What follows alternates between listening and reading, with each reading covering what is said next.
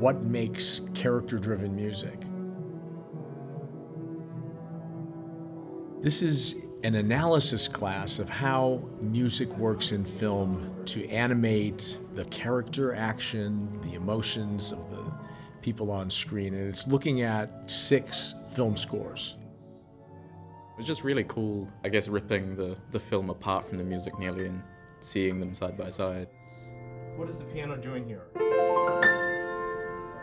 It's just an arpeggiation of a chord, right? What kind of chord? We listen to a passage of music, or I will play the music on the piano and I'll ask them to sing what the tonic is so that we can determine the way the piece is organized. And in that sense, they build a mental picture of the score and the topography of the score before we look at how it works in the scene. Yeah, it's minor 4 to 1. I just adore film music.